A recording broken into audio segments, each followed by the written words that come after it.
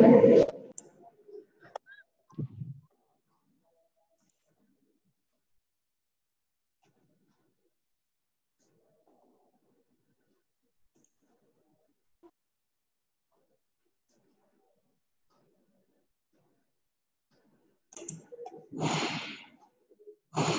so today I will discuss again about the methods, different methods of feed quality evaluation in livestock. In last class, I have discussed some methods, and today I will continue the same topic, and we'll discuss different other methods how we can evaluate the feed quality in livestock. So here you can see that this is net protein utilization, or NPU. So net protein utilization, which is the proportion of nitrogen intake that is retained by the animal itself. And this NPU is the product of biological value and digestibility in terms of net protein utilization. So this is the product of biological value and digestibility. So when we combine both of these, so then NPU will come.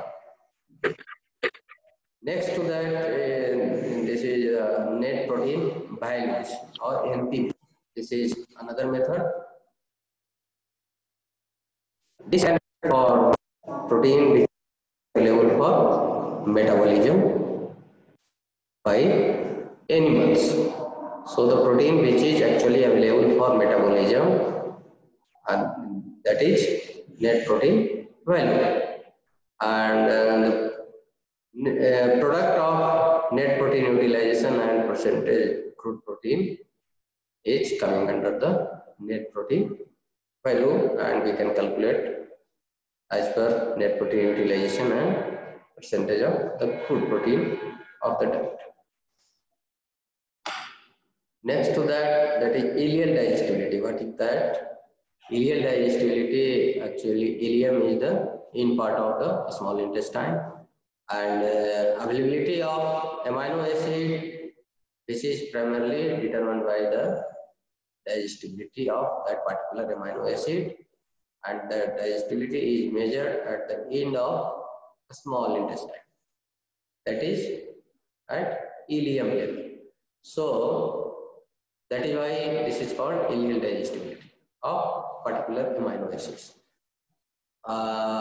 It is generally there is no amino acid absorption from the large intestine. It is just conceptual, but some amount of the amino acid which is not digested in the small intestine or not digested by the microflora, and it can be available in the large intestine for absorption, and thus they can be prevented from the appearing in feces. So a small quantity may be present in the large intestine and can be absorbed. But in general, there is no amino acid absorption takes place in the large intestine portion of the digestive tract, and that is why the concept of ileal digestibility has been established. So ileal digestibility of the amino acid is very much important. And when we talk about the protein quality and quality of the amino acid and supplementation of the amino acid, dose of the amino acid, so when we think about the availability of amino acid, then we should think first what is the ileal digestibility of that particular amino acid that is available for that particular species. So ileal digestibility is very much important. How much amino acid which is digested in the ileum and absorbed by the system. How we can measure the ileal digestibility of that amino acid? So ileal digestibility, which can be measured from either total recovery of the ileum flow, from ileorectal anastomosis, IRA. We can hit it in the ileum position of the non-ruminant species like pig, and we can collect the total recovery of the ileum flow, and by that way we can measure the digestibility of that ileal flow.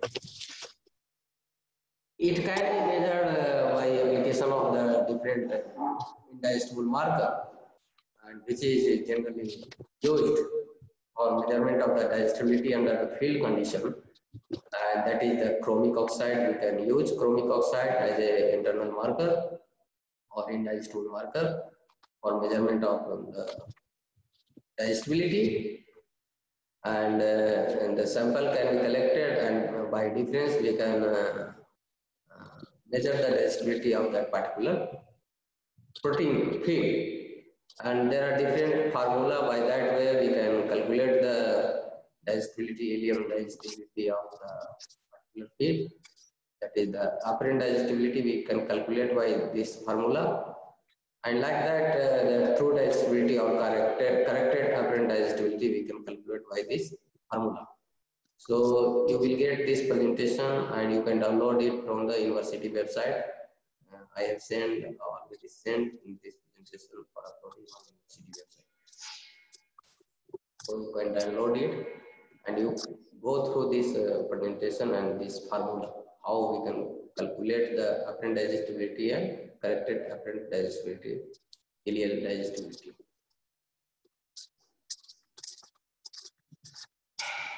Next to ileal digestibility, that is the biological assay of available amino acid. How we can, what is the importance of biological assay of available amino acid?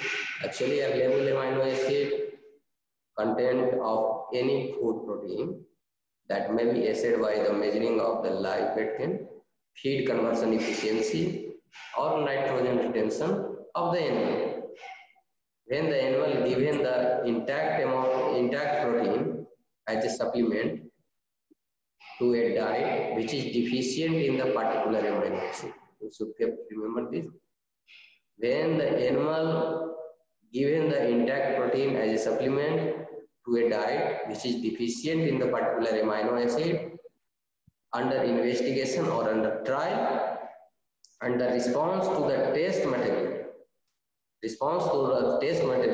which is compared with the response to the supplements of the pure amino acid.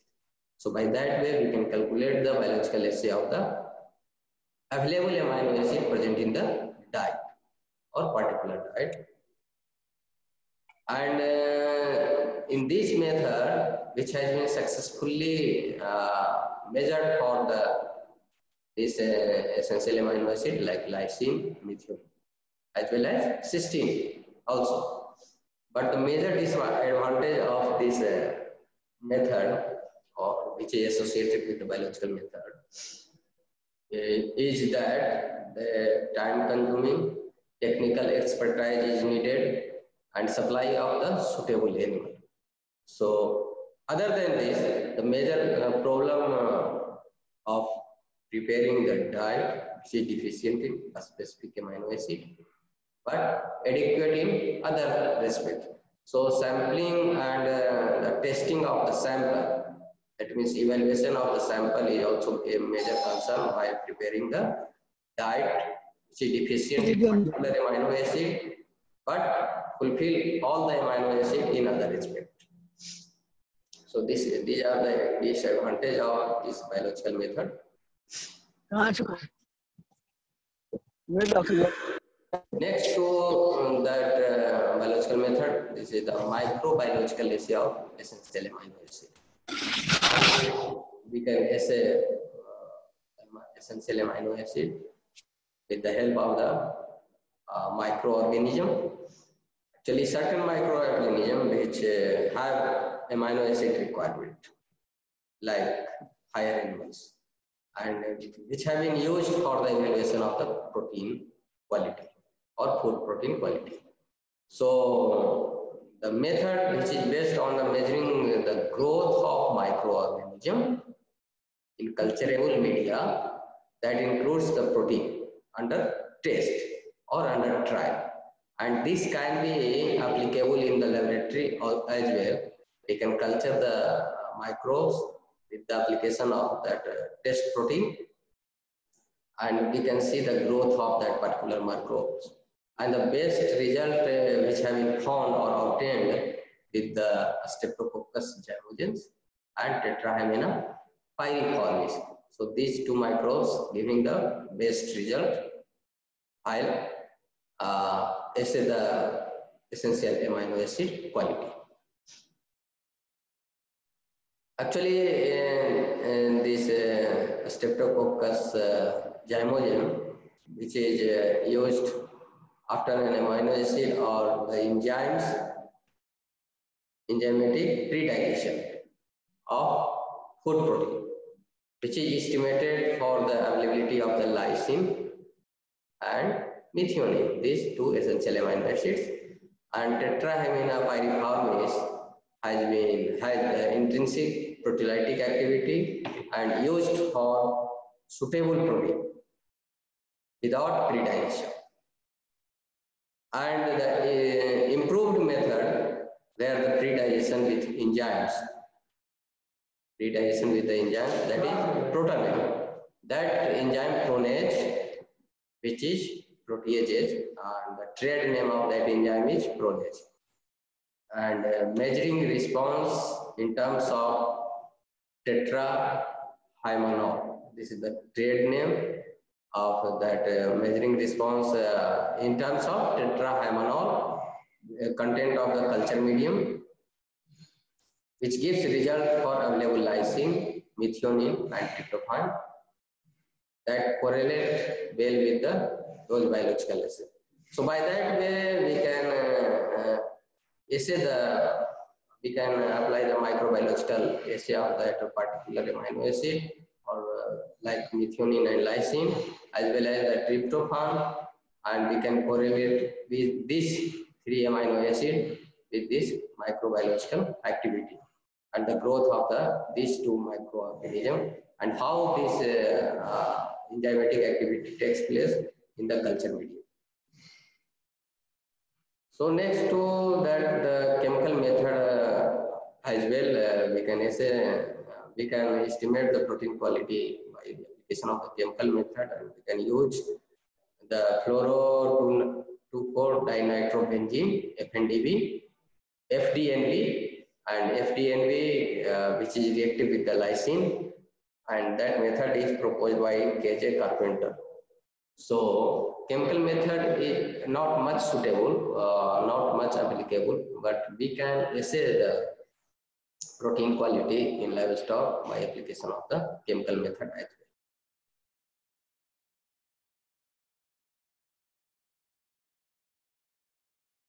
Next is the dye binding method, and which is widely used for estimating the protein in food like cereal as well as the meal protein. Cereal protein and meal protein can be estimated by dye binding method in the protein which is available in the food, and the method which are rapid and give reproducible results, and which has been used for the measuring of the total basic amino acids and reactive lysine. So basic amino acid can be estimated, can be evaluated by dye binding method, as well as reactive lysine can also. And orange G,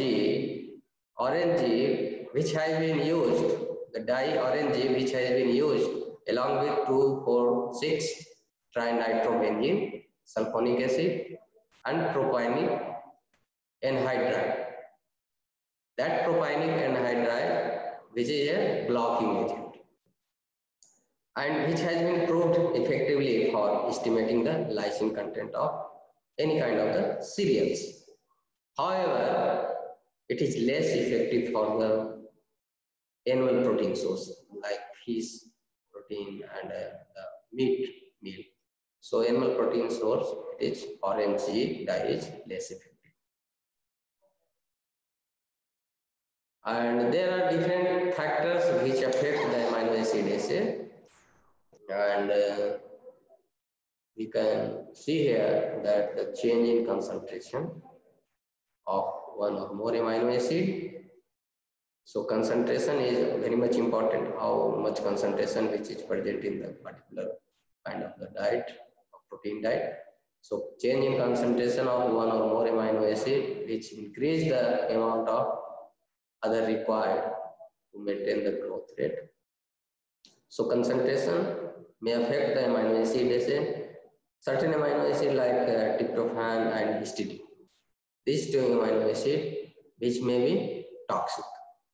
So the kind of the amino acid also affect the amino acid assay, and concentration of these two amino acid is far greater than the normally occur in the food. So when concentration is higher side, then it may be toxic for the animal. So it may affect the growth performance of the live animal as well. Some amino acid also having antagonism effect, antagonism activity, and this antagonism may exist between the specific acids, amino acids, and which affect the utilization of another or other particular amino acid. So antagonism is also one of the important factor of assaying the amino acid. Some anti-nutritional factor also present in the diet or food protein. So anti-nutritional factor which may also affect the utilization of other nutrients which is available in that particular diet. So presence of anti-nutritional factor may also affect the amino acid assay. Some enzyme inhibitors, lectins, polyphenolic compounds, and certain other non-protein amino acid like myrcene, which is toxic amino acid. So different non-protein amino acid which is also present in the different ingredients and diet of the livestock, feed and fodder of the livestock. So these enzyme inhibitors, lectins, polyphenolic compounds, and non-protein amino acid which is widely affect the amino acid assay, and these are some important factors which particularly affect the amino acid assay when we can estimate the protein quality of that particular feed. So you should remember the factors which affecting the amino acid assay. So this is about the today class, and you should go through this presentation. I will send you this, and it has been uploaded on the university website. You can go through this.